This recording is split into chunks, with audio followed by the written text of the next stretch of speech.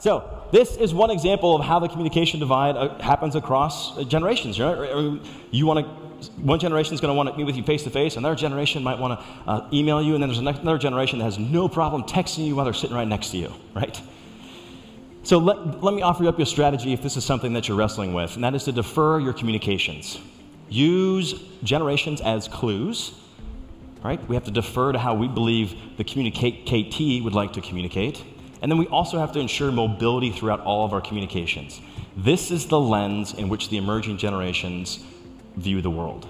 And so any communications, any touch point with a customer or crew member, we have to be thinking that through the lens of mobile. That changes the duration, that changes the frequency, that changes everything. We've got to be thinking about that. So let me give you one example here of a platform called Canvas. And Canvas is the world's first text-based interviewing platform. It shifts recruiters' conversations to the preferred channel of Millennial and Gen Z candidates, which is texting.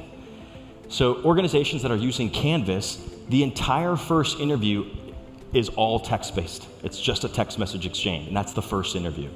And why that's so critical is because so many of my audiences and organizations that use Canvas are thinking it's works so well because Gen Z is not picking up the phone call of our recruiters. They're not responding to emails of our recruiters, but they sure as heck are responding to text messages.